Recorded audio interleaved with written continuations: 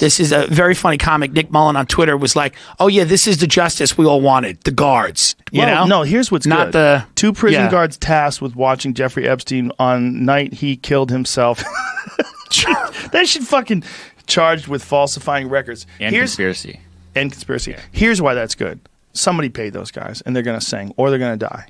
Something's going to happen. Either they're going to take those guys. I think it's a way to satiate the public. I don't think there's, I mean, I don't think that Barr, the Attorney General, has any real desire to get to the bottom of what happened. I mean, this is clearly, obviously, sexual blackmail. Epstein was involved with intelligence, whether it's U.S., whether it's Mossad, it's somebody.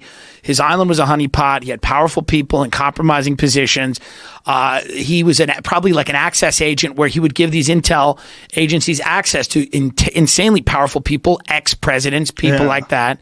So there, if you don't want to open up that wound because it's never going to stop bleeding. And guys like Barr who are in, this is a guy that's participated in multiple cover-ups.